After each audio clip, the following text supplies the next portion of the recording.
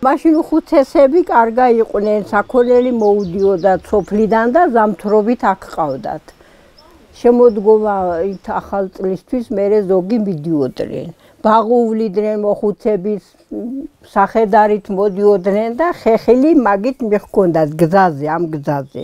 მანქანა იშვიათად მოდიოდა, ვერ ამოდიოდნენ. ტურისტები კი მოდიან აქა და გვიღებენ ძალიან ხშირად, ბუხარი აინტერესანტ ბოსლები იღებენ.